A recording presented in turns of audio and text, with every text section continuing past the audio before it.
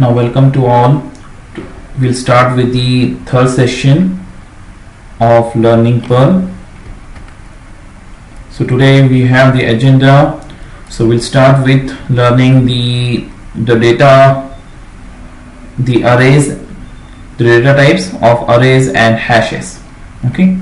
So first we'll go to the introduction about what is array in the Perl and how we can access the array elements, and after that some of the commands, the pop and push operators, and what are array slices.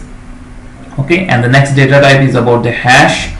So how some little bit of introduction onto hashes. So how you will declare the data types by using the hash, and how you can access the elements into the hash data type, and iterating over the hashes, the hash slices, and at the end we'll discuss with the one Perl script. So this is the introduction for the arrays in Perl. So the array is nothing but, as we discussed, onto the scalars and the scalar variables, how we can declare a single element in the scalars. The same way the array is nothing but an order list of the scalars, and this is an example. So where we are declaring an array with the name even, and these are the elements for this array 2, 4, 6, 8 and 10, and these are the elements where we will be assigning to the array with the variable even. And for an array, the variable will start with the preceding with @ sign, as we had it for the scalars by using the $sign, what we call it as a sigil. Okay, and the mnemonics for this is as nothing but an array. So when you have a list of items, and that has to be separated with commas, and that has to be included within the parenthesis, as you can see here in an example. So all the elements which you want to assign to this array, it has to be separated with the commas, and it has to be within the parenthesis ending with a semicolon, which is there for the same for all the lines. Okay, and as you can see, so this is the kind of data where you can use and you can assign the elements. Now we are we'll discuss with one of the example. For example, here we have a scalar variable, the 9, and the value of 9 is assigned to this.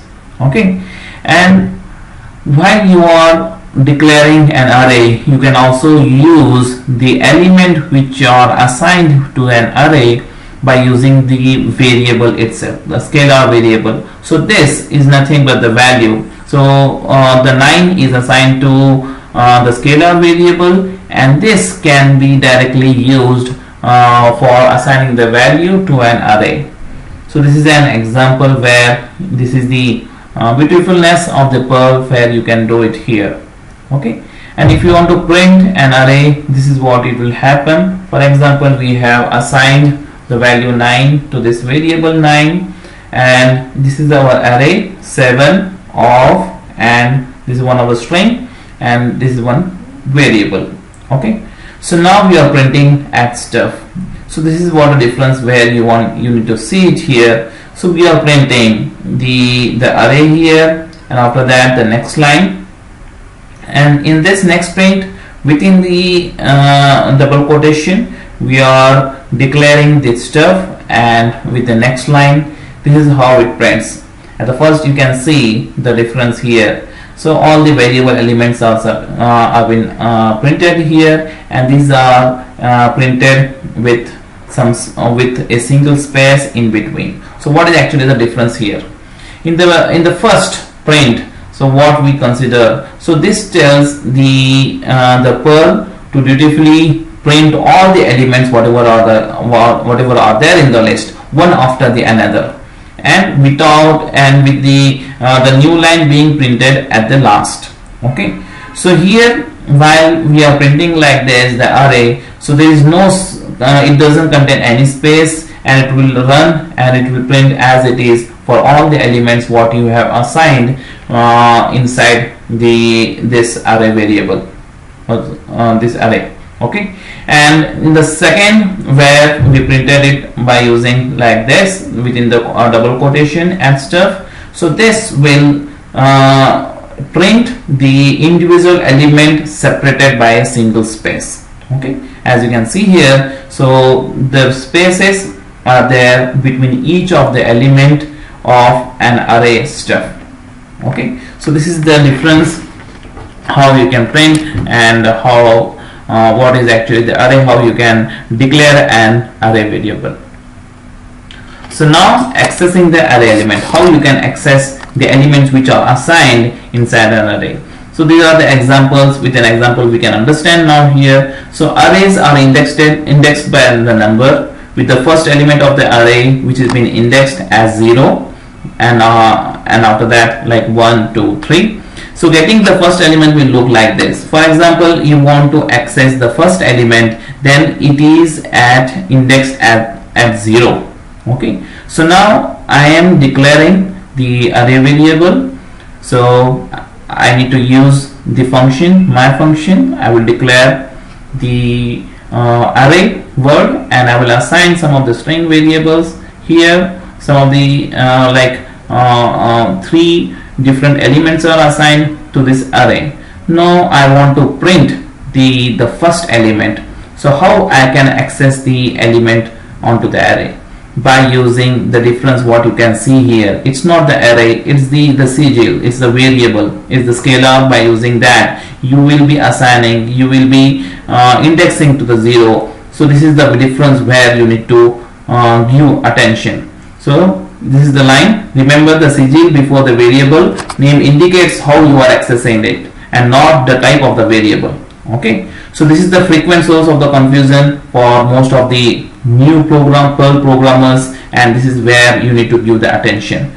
Okay, and on the right hand side of the variable is the square brackets around the index and the number what you will give, so that will index to the element what you have assigned within an array. Okay, so we'll take an example here. So how you want to access, for example, at words. So these are the things which we have assigned now. So the first will be I want to take the element which is indexed at 0, and I'm giving the variable here, the scalar variable, and I'm accessing the first element that is indexed at the 0, and it will be going into the first, second, and third. Okay, and you might want to also individual element of you want to expect that you want to take any of the variable. So you can also do like this, or else you want to assign a value to the array. For example, you want to assign, you want to change, or you want to assign at the element which is indexed as which is indexed at the 1. Okay, you want to assign it as one more. You can directly take by using the sigil, the dollar variable, the words. This is not at. Okay, this is what the difference what you need to see here. So this is the at. So but the word which is actually an array and indexed at 1, and you are assigning, this is not at, this is the dollar word, and by using this you will be assigning a new or else the change which has already been declared. Okay, so now you want to print at words. Okay, it will print like this, and one more thing. Okay, so this is the difference where you need to see while you are dealing with the array variable in the Perl scripting. Now going further, so if you want to access an array with a negative number, for example, what will happen if I give it as a minus, if I give it as a negative integer into the indexing? So what will happen? So this is nothing but it will go on to the end. It will at the back side of the, as you can see in the stack from top till bottom. So it will go to the back at the end of the array, and it will assign the index. It will index to that element, and if you want to access that element, it will give that. For example, here at the last, so I'm declaring a variable here and using the variable for an array. So I'm indexing the -1, so which is the n variable. When I do the print last, it will print the last element which is been indexed. Okay, and as similar -2, it will again to the next variable before the end, it will be assigning, and that will be printed, and the variable for the element at the -3 is nothing but the first, which is at the end. Okay, and in the Perl, the arrays are not of fixed size. Consider that, for example, I am assigning it here. Okay, $word, and I want to access the 8th element. This will not give an error. Okay, so 8 anyhow it's not been initialized, so there is no any element on the which is indexed at 8, but anyhow this will not give any error, but it will not display any if you want to print this word, there is nothing but it's a blank. Okay, so the Perl will allow you to try and access an element beyond the end of an array. Okay, so beyond the array also you can able to access, and will not issue any sort of warning unless you do something. If you do some kind of changes to the word, it will again change it to that. Okay, and after that, so you can also assign the literals to the arrays and not the variables. You can also use the QW operator. Okay, this is what the Q, that is the quote words like this. For example, odds. This is one of the array. I want to assign the elements, the odd elements, into an array odds. So I will declare within the my function and QW. So here you need not write the elements by using the comma in between of each element as you did it in the previous one without using the QW. So here once you use the QW, so you are free enough, you can directly view the elements with one white space. So this is what the operator. And at words, so at odds you can also declare one of the character, the string variable, which can be assigned to the array. Okay, so the pop and push operators, how you can, as the similar what you did it in the C language, you can also use it here by using the pop and push operators. This is one of the common use of the array. It resembles of that of the stack, how you can access the variables, that is the first in last out. Okay, FILO, that is the first in last out, what you have it in the stack, and where you can add new values to and remove the odd values from the right hand side of the list, like the stack of the plates. Okay, so the pop operator will take the last element of an array and return it to it. For example, I have assigned the array 5 dot dot. This is nothing but it will be the sequence from 5 to 9. Okay, so for example, at bits I want to pop by using the array. As you can see it here, you are popping, you are not giving the sigil, you are giving it here, not the dollar. It will be the at, that is the array variable you are assigning. You want to pop it from this array. It's not, if you give it as a sigil, it will take it as a variable. Okay, you want to pop it from the array variable. The bits will get the 9, which is at the last, and that will be assigned to array. Now the array will have the values 5, 6, 7 and 8.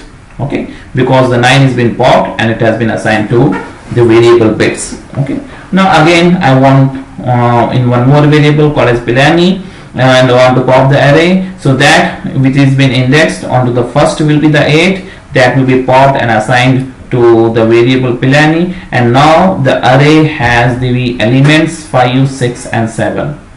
Now pop array, this will nothing but it will give the array now has 5, 6. The 7 is discarded. Okay, so this is how you can see it here. The converse operation is nothing but the push, where if you want to add an element to an array variable, so you can do like this. For example, push, so you are not using, I am again repeating it, so it's the whole of the array. As you do it here for assigning, you are using it with the dollar sign variable, but here while using the pop and the push, you are giving the array variable, and what is that the element you want to push. For example, the 0. So now the array will have, the previously it has 5 and 6, now it will have 0 value. Okay, now push again array 8, the 8 will be added to the list of the elements in that array. Now push array 1 dot dot 10, that is nothing but you are telling that you are to an array, you include the element from 1 to 10 to these elements. Okay, now it will have total 10 new elements to the previously 5, 6, 0, 8, and then 1, 2 till 10. Okay, add others. I just want, like you had the QW 9, 0, 2, 1, 0. Okay, so this is nothing but again you are adding these elements 9, 0, 2, 1, 0. Now already you have 14 elements plus 10 elements, that is the 14 elements. Now again these 5 elements are been pushed or been added to the array. So now the array will have a total number of 19 elements totally. Okay, this is how the array, the pop and the push operator will work. Right? So at the end we discuss by using one of the example. And one more important part is about the array slices. To take the several elements out of an array at once, you want multiple elements to be popped out, or you want the multiple elements to be taken out. So you will use the add sign at the front. So this is how you can do. For example, add bits. It is having the values. It's having the elements as Pilani, Goa, Hyderabad, and Dubai. Okay. And now by using the OR, so by using this for this element array, I want to assign the values which are, I want to take out multiple values of an array from the bits, and I want to assign it to the variable, the array variable OR. So I am giving the index which is indexed as 1 and 3, which is nothing but the Goa and Dubai, and this will be assigned to my new array, that is the org. Okay, similarly we have one more variable for array, so bits India. So add bits, I want to assign the elements of 0, 1, 2, which has to be assigned to the bits India. So now for the bits India we have the Pilani, Goa and Hyderabad, and these value of elements from the bits, the array from the bits, it will be assigned to the bits India, and the value of bits India now will be the Pilani, Goa and Hyderabad. This is how the by using, this is nothing but called as array slices, where you can take multiple elements and it can be assigned to an array. Okay, and it's the square bracket, as you can see it here. So it's the square bracket here as you have it. So for example, here you wanted to push or pop, and before that, okay, so the similar way, so you have it here. So multiple elements which have been indexed, you have to cover it in the square bracket. That will tell the Perl that whatever variable you are indexing into. An array in this case is not the leading the CJ.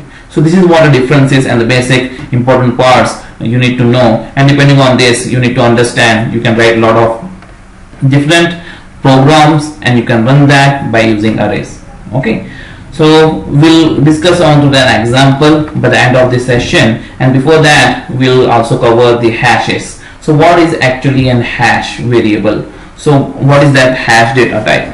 Similarly, so this hash is similar to an array, except that instead of indexing into the hash using the integers, you will use the strings.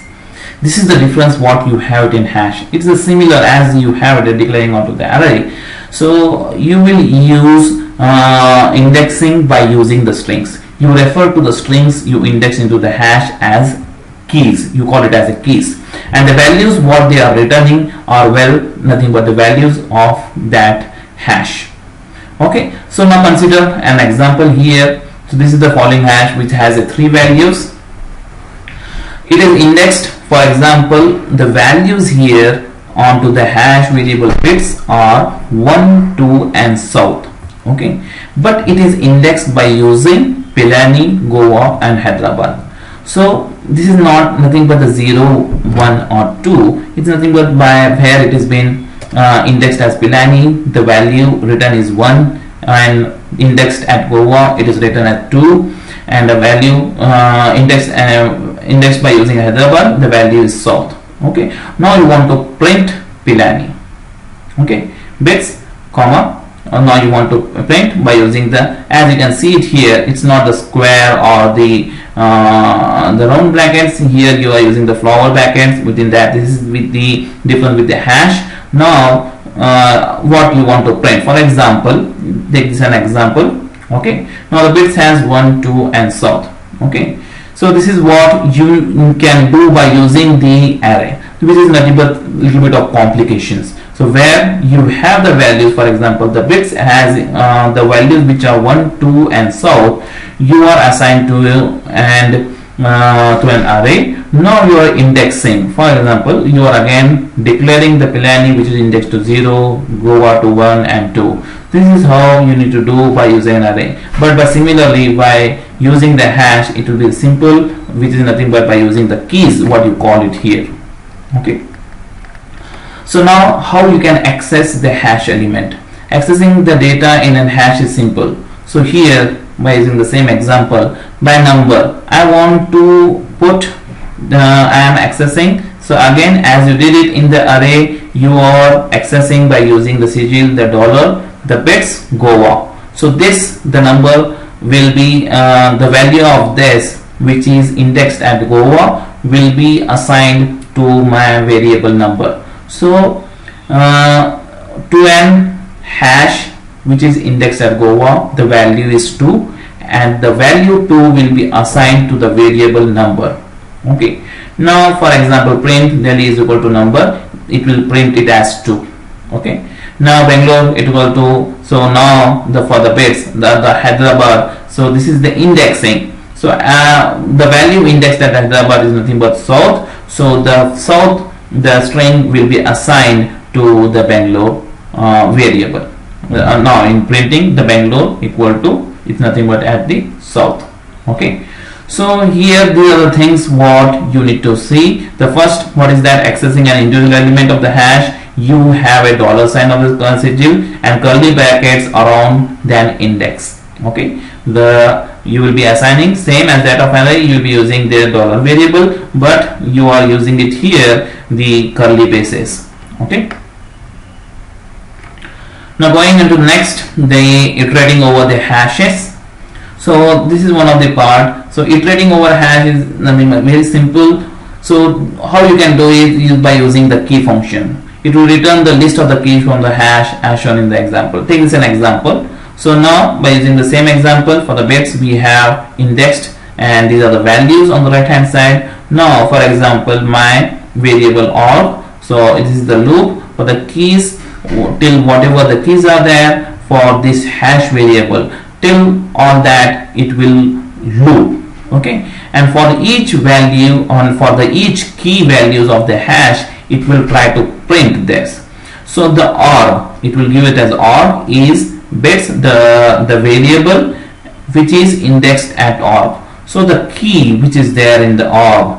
Okay, so that key value, the value which is indexed, that values will be printed here. For example, this will give, this is nothing but here the org, the dollar org is nothing but, for example, the key. The first is Pilani, second is Goa and Hyderabad. This is, for example, the Hyderabad is printed here and the org nothing but the value, the key Hyderabad is at what it will give the value. The value for Hyderabad indexed is nothing but south.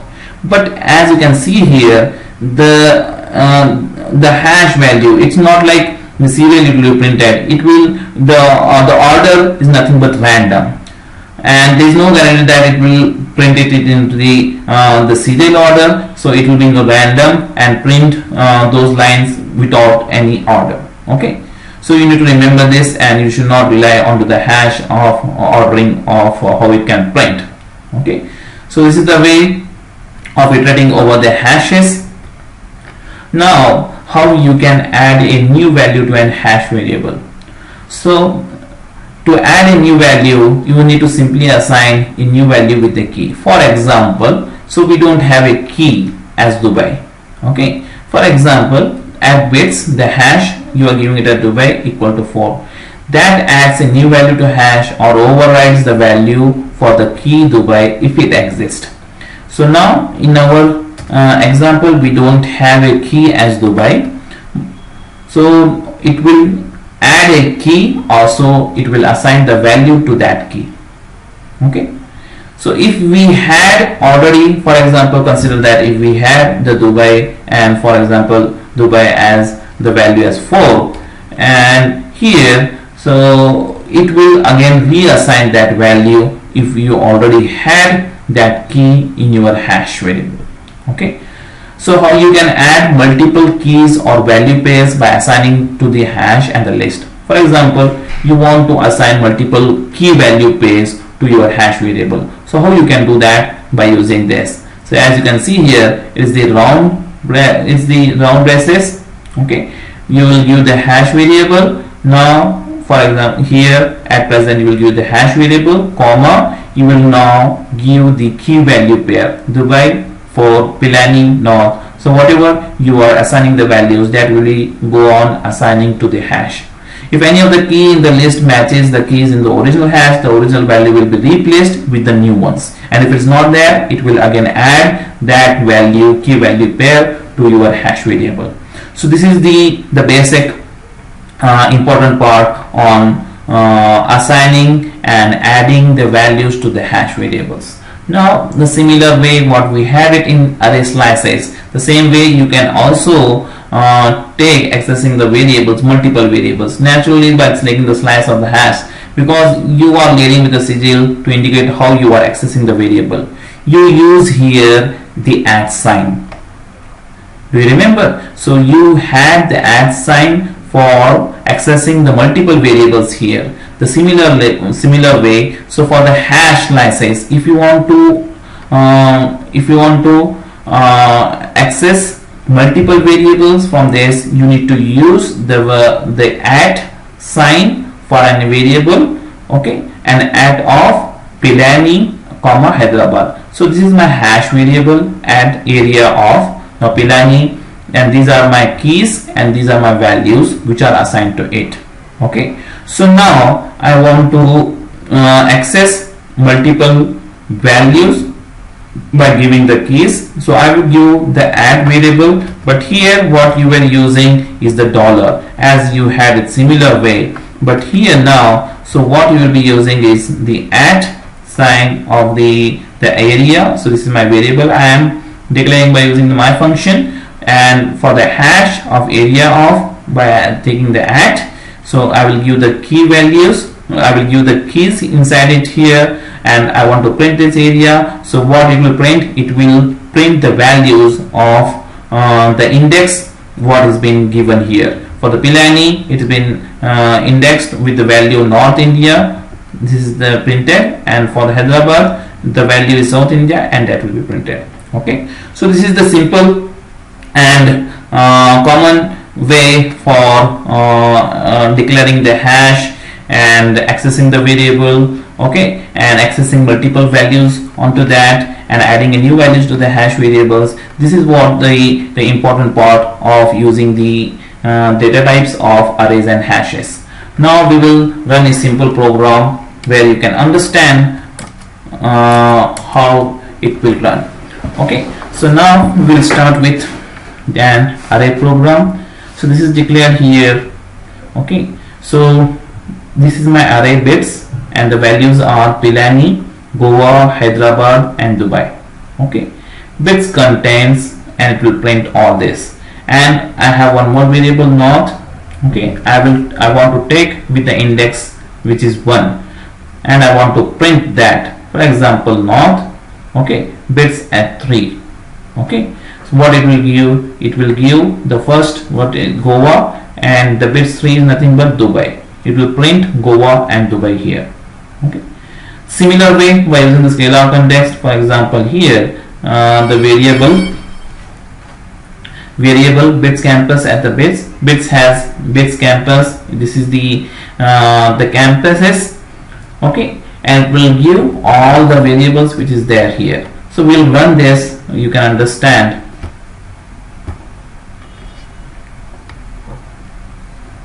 So here bits contains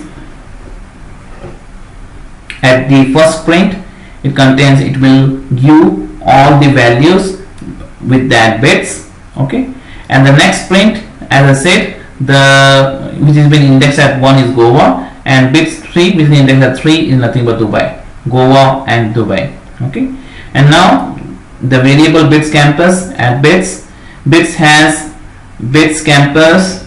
Okay, the dollar I'm declaring here, I'm printing the variable bits campus, comma, the campuses. What it has, the bits is nothing but the 4 campuses. So this is what you can look. So the bits has 4 campuses. Okay, same way you are using the maximum script here, the max sub, what it has, it will give the bits organization contains the at bit of, what is that, 1, 3, so nothing but the Goa and Dubai. This is how the array works. Now we will run with the hash variable. This is the example by using the hash data type. So we have take an example here at my Alex. I am assigning, this is the value, this is the key and the value pair, the Fred, Joe and Mike. Okay, and header, these are the values for the hash. Okay, and now I want to print at Alex. Okay, with using the at, it will print all those values, and header, this what it will give. So I will run this. As you can see here, at Alex, okay, it will give all the value pairs, key value pairs, it will be printed here. You are printing at Alex. Okay, at header, this is nothing but will. Okay, here header and actually, this is what it will print onto the B, and at the print C you are using